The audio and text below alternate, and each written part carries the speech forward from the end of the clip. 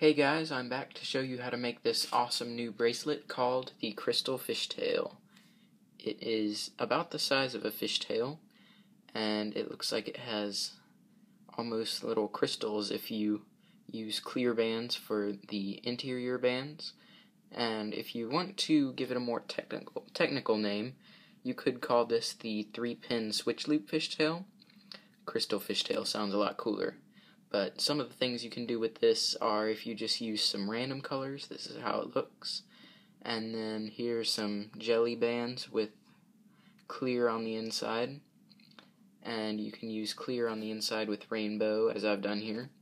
And also you could use white, and that looks pretty cool. And if you want, instead of using a different color for your inner switch looped bands, you can just use the same color and it creates a pattern kind of like this. So, this is a pretty simple bracelet. If you have not done the switch loop stitch before, don't worry, this is a really simple, easy way to learn how to do that, and then you can use that knowledge on other harder bracelets. So, let's get started. To make this bracelet, you're going to need 2 bar pins, 2 bases, and a C-clip, your hook, and some rubber bands. So, to set up your loom, first take your small base, and you're going to have the bar pins facing to the right, and you're going to put one on the end and the other not quite aligned so that the pins are in a zigzag pattern, and then you can secure the other end with this large base. And these are the 3 pins we're going to be using for our bracelet. So, to start out, take your first color and you're going to make a little X off of each peg, like so, so that you have a little triangle in the center. And now you're going to take your first band that will be on the inside and place it on these 3 pins just like normal. Now take your next color and place it across as normal, like so. So you're going to have 3 bands. Make sure they're not tangled up or anything. And you're going to take your hook, and we're going to bring up the band on the bottom of these 3 pegs just like normal.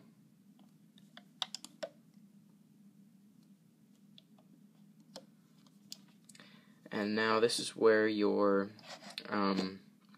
pattern is going to begin. First, you're going to take your center band, whichever one's going to be on the inside, and you're going to do a switch loop stitch on that band, and then you're going to place another one of your colors and loop it up normally. So, first take your inside color, and if you haven't done the switch loop before, what you're going to do is place it on the bottom of all the pegs, like this, so that it's underneath them all. And I'm going to show you this carefully. It's kind of hard, but you'll get used to it after you do it a couple times. So first you're going to go in between the first 2 bands right there, and then pull it out and turn your hook around. And you're going to want to use your thumb and hold on to this middle band and pull this bottom band up and bring both of them over, and then let go with your thumb, and then place the band on the hook back on top. So essentially you have looped the center band, and the band you just placed on the bottom has ended up on the top. So I'll show you that again with this peg. You're going to make sure that you have the bottom band on the bottom so you know which one it is, and you're going to put your hook in between the top 2, turn your hook around, grab that middle band with your thumb, get that bottom band, pull it up, and then let go with your thumb and put the band that was on your hook back on the peg. You're going to do this same thing over here for this third peg.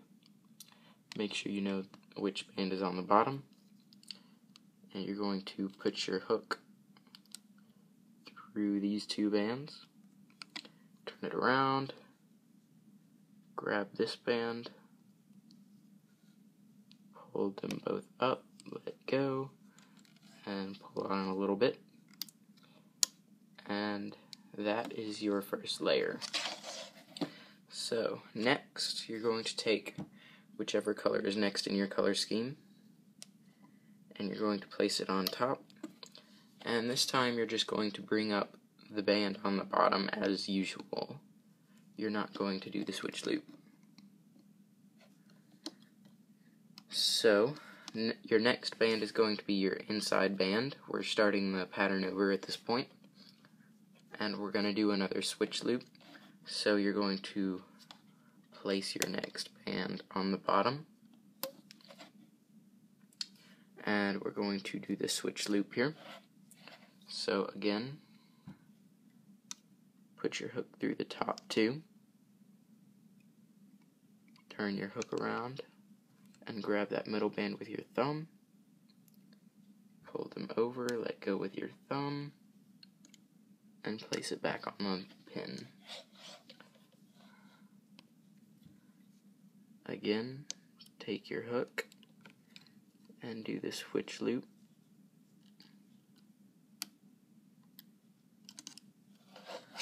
Always make sure you know which band is on the bottom so that you grab the right one.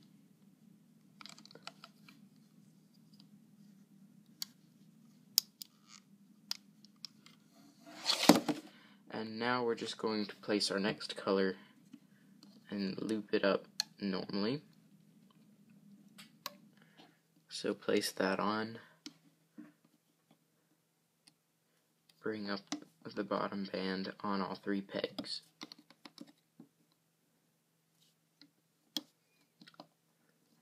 I'll show you a few more times that pattern that we're going to do. First, you're going to take your inner band and do the switch loop. I'm going to do it a little bit faster this time.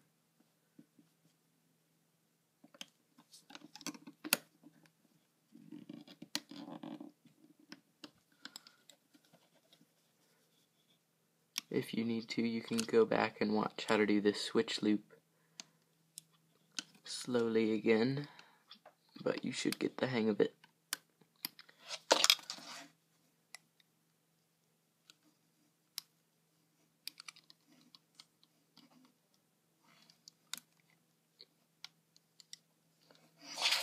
And once you've done that, your next band is just your color.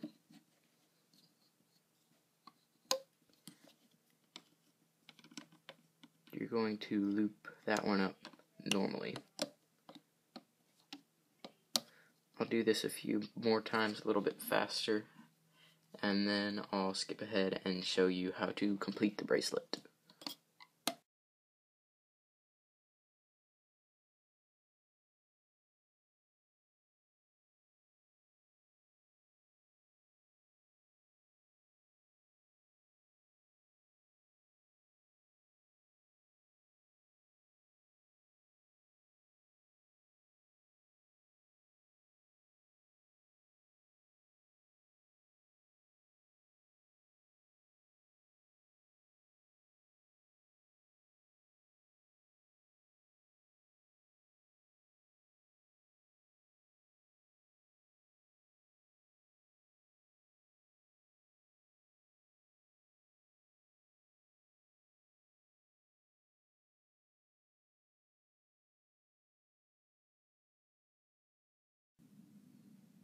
Alright, my bracelet is long enough to go around my wrist now, and you can pull on it to straighten it out. And we are going to want our last band that we have done to be a switch looped band, whichever color is your inner color. So I've just placed a colored band, so I'm going to take another clear.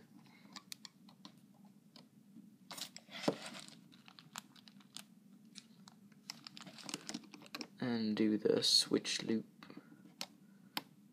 stitch on my 3 pegs.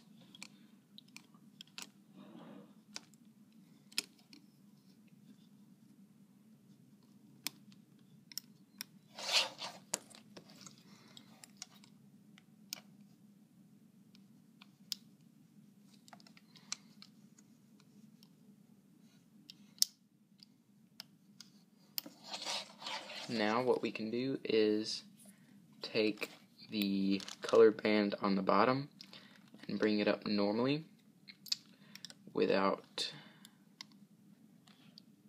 placing any more bands on top. And now we can bring the 3 bands onto 1 peg.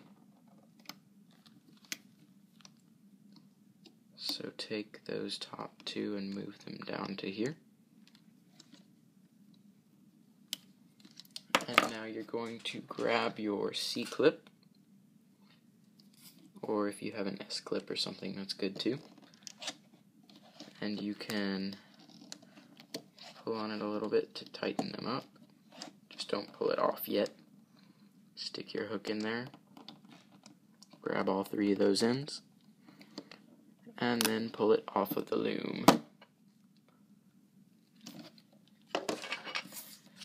So that's your finished bracelet. You can come back to this end and you can stick your hook just through those first bands that you placed and pull 2 of them up so you get a little loop like this, and you can bring that other side around.